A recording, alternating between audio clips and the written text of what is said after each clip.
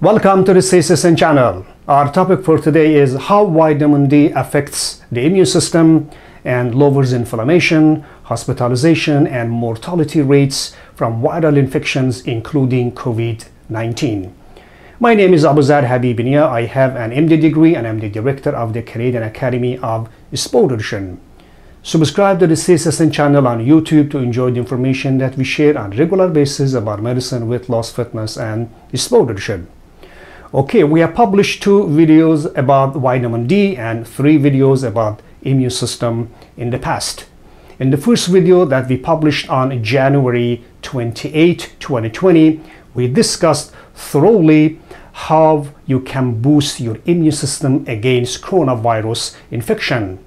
On that video, we showed the importance of vitamin D in a well-functioning immune system before even they give a name to virus, before they give a name to the disease, and also way before they declare the pandemic. As you know, WHO declared the pandemic on March 11, 2020, while we published that video on January 28, and we showed how important vitamin D is for the immune system. Okay, our presentation today is going to have 3 parts. In the first part, I'm going to show you the impact of vitamin D on hospitalization and mortality rates from COVID-19. In the second part, I'm going to show you what kinds of benefits you could get if you keep your vitamin D level about 125 nanomole per liter or 50 nanograms per ml. And in part 3, we're going to explore the mechanisms by which vitamin D affects the immune system and lowers inflammation, which leads to less severe form of the disease. Let's go with part 1.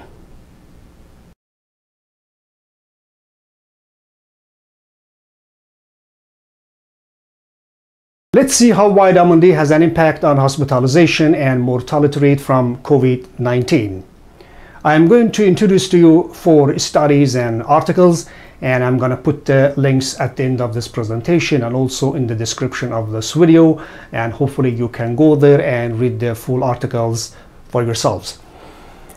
On October 27, 2020, a study from Spain was published in the Journal of Clinical Endocrinology and Metabolism.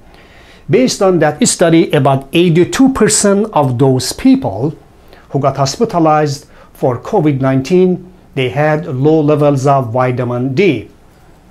On November 27, 2020, a study from Germany was published. This is the title of the study. Vitamin D insufficiency may account for almost 9 out of 10 COVID deaths. On December 11, 2020, an article was published in the Medscape website. Based on that article, vitamin D deficiency increased mortality rate from COVID-19 about 3.7 times, almost 4 times. So vitamin D deficiency quadrupled COVID-19 death rate. And on December 11, another article was published in nature.com. In that article and study, the scientists linked 5 important genes to the most severe form of COVID-19. Those 5 genes are IFNAR2, TYK2, DPP9, CCR2, and OAS1. It is interesting to know that vitamin D interacts with over 3,000 genes in the body, and surprisingly 4 of them are here. Basically, vitamin D interacts with the first gene, second one, third one, and fourth one. But this gene, OAS1, usually functions independent of vitamin D. I'm going to explain briefly the connection between vitamin D deficiency and one of those genes and basically severe form of COVID-19. Let's go with this one, CCR2. If you have low levels of vitamin D, if you are suffering from vitamin D deficiency, what's going to happen? Vitamin D deficiency is going to lead to overexpression of this gene, CCR2. When this gene, CCR2, was expressed more than usual, what's going to happen? Overexpression of CCR2 is going to increase migration and adhesion of the monocytes. That means more and severe inflammation. Let's go with part 2.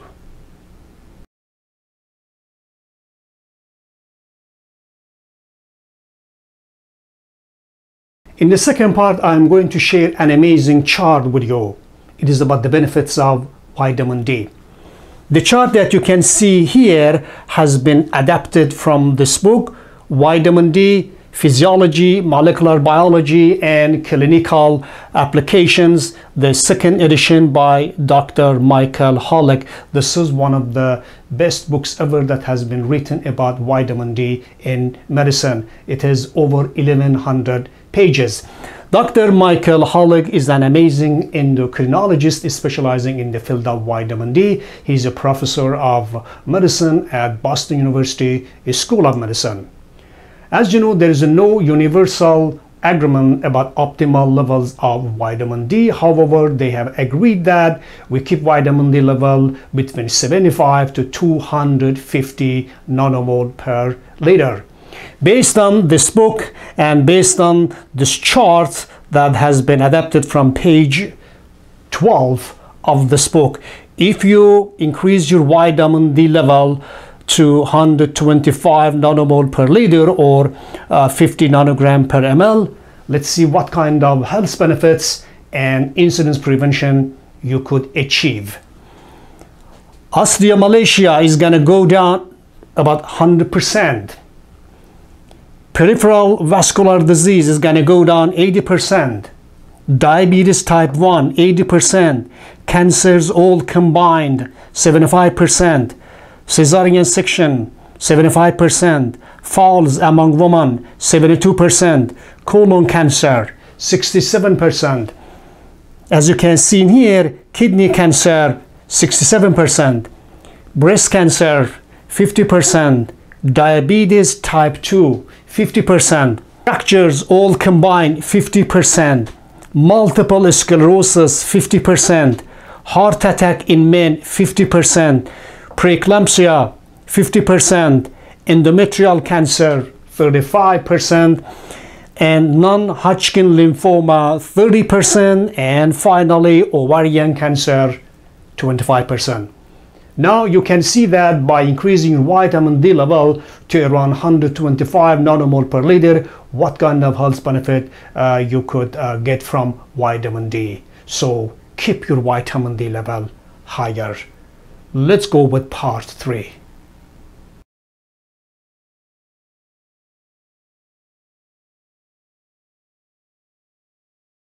How does vitamin D affect the immune system to lower the mortality rates from viral and bacterial infections, including COVID-19? Please keep in mind that when it comes to the role of different nutrients in boosting the immune system, vitamin D definitely takes the center stage. In general, vitamin D is going to boost the immune system by 3 different mechanisms. Let's review those 3 mechanisms. Here's the first one. Vitamin D is going to increase the production of antimicrobial peptides. Antimicrobial peptides, they are sort of small proteins that are produced naturally by the body, and they can kill any viruses and bacteria in the body.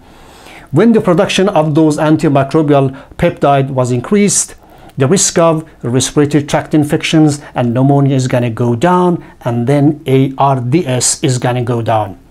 ARDS stands for acute respiratory distress syndrome.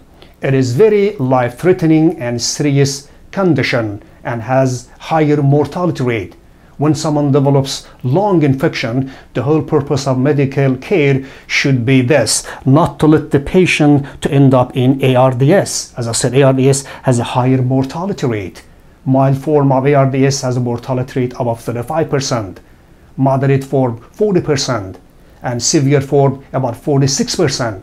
And also, depending on cause and other underlying conditions, the mortality rate from ARDS could reach up to 80%.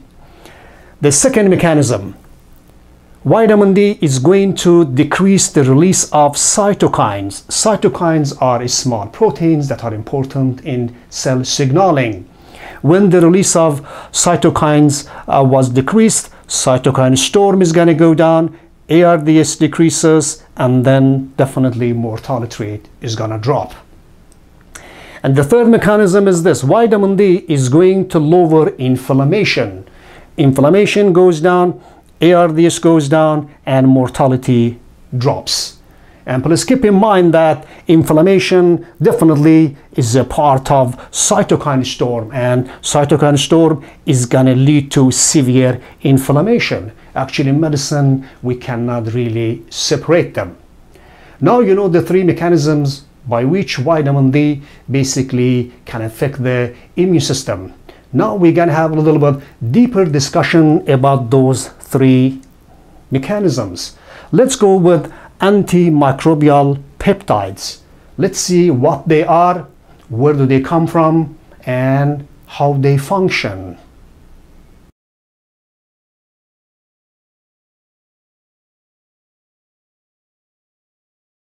If you remember from our first video, which was how to enhance the immune system against coronavirus infection, in that video we thoroughly discussed that your immune system is going to form 4 lines of defense against any bacterial and viral infection. In that video we discussed that macrophages are the first line of defense, neutrophils are the second line, and monocytes are the third line of defense against any infection. As you can see on the board, those 3 groups of white blood cells, under the influence of vitamin D, they're going to produce 2 very important antimicrobial peptides or antimicrobial proteins.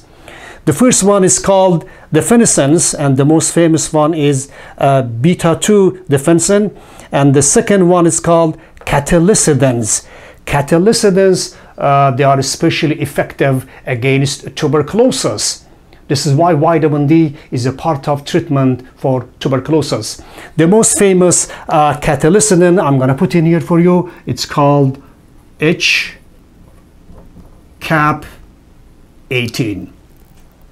So, those 3 groups of white blood cells under the influence of vitamin D, they're going to produce 2 very important antimicrobial peptides.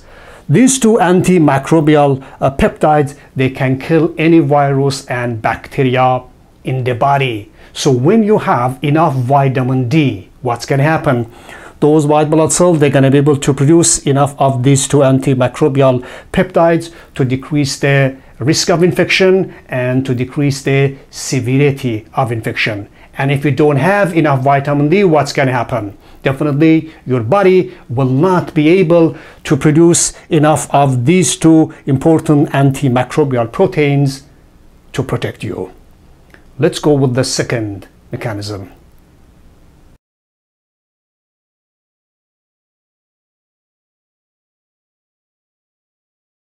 Through 4 different mechanisms, vitamin D can affect the release of different cytokines, which is going to lead to lower risk of cytokine storm, followed by less severe infection, lower risk of ARDS, and mortality.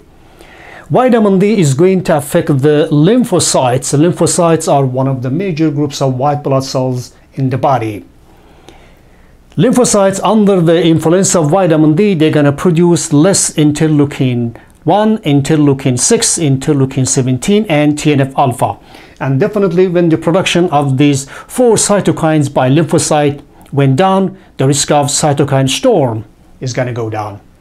And also vitamin D is going to affect another group of white blood cells, and they are called dendritic cells. Dendritic cells, under the influence of vitamin D, they're going to produce less interleukin 12, but they're gonna increase the production of an inhibitory protein which is called ILT3. ILT3 stands for immunoglobulin-like transcript 3. When the production of interleukin 12 went down and the production of ILT3 went up, the risk of cytokine storm is gonna go down. And vitamin D is going to affect a gene. That gene is called, as you can see here, MKP MKP5. MKP5 stands for MAP kinase phosphatase 5. Actually, vitamin D is going to upregulate this gene. When this gene got upregulated, it's going to lead to less production of interleukin 6, TNF alpha, definitely lower risk of cytokine storm.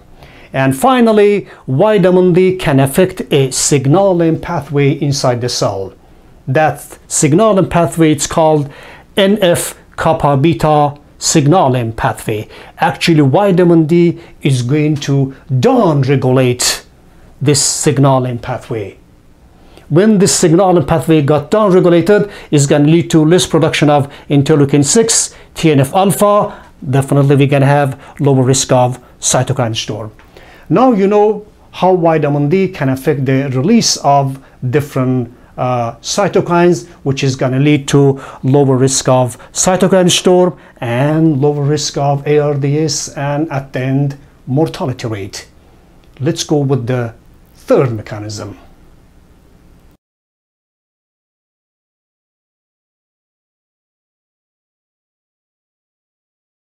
Here is how vitamin D can decrease inflammation. First, vitamin D is going to decrease the production of a protein. It's called hepcidin. Hepcidin is a protein that is produced by monocytes, liver cells, and intestinal cells. And basically, hepcidin is the master regulator in iron metabolism. When the production of hepcidin goes down, intracellular iron is going to go down, and then inflammation is going to decrease. And also, vitamin D can decrease prostaglandin receptors and the expression of COX-2, which is gonna lead to less production of prostaglandins. Prostaglandins are substances that play main role in any inflammation. And obviously, when the production of prostaglandins decreases, inflammation is gonna go down. Now you know how vitamin D can affect the immune system to lower inflammation, decrease the severity of infections, and protect us.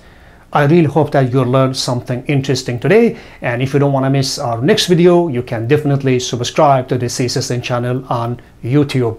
Until next time, stay safe, stay connected.